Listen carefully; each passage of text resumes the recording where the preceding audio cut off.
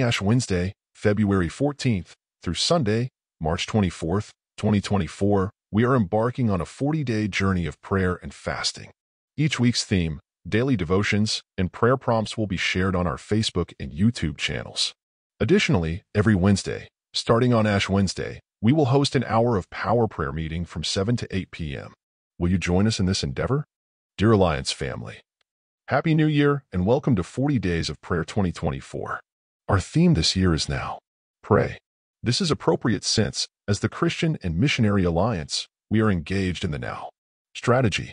As we'll see, now is a word and concept that appears in Scripture.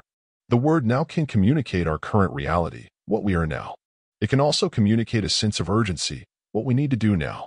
We'll see both of these aspects of the word now surface during these days of focused prayer. Week 1 will focus our ears and minds on an urgent spiritual wake-up call. In Week 2, we'll be invited into a call to urgent intercession. Week 3 will remind us that in this current reality, we belong to the Lord.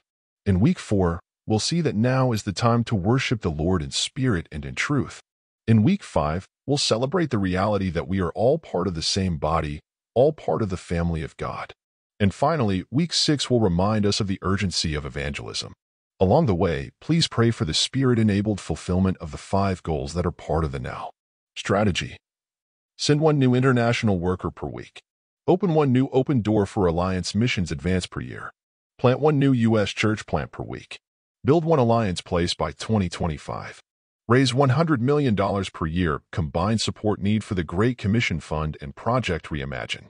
Some of you who have been in this Alliance family for a long time will remember an old chorus written by Dwight Hall that was used as our missions conference theme song in the early 1980s. Appropriate to our Now theme, this song says, "Lord, in this urgent hour, we long to see thy power. Send forth a mighty shower of holy love. Millions are lost from thee, great God of majesty. Oh, Savior, set them free, great God of love."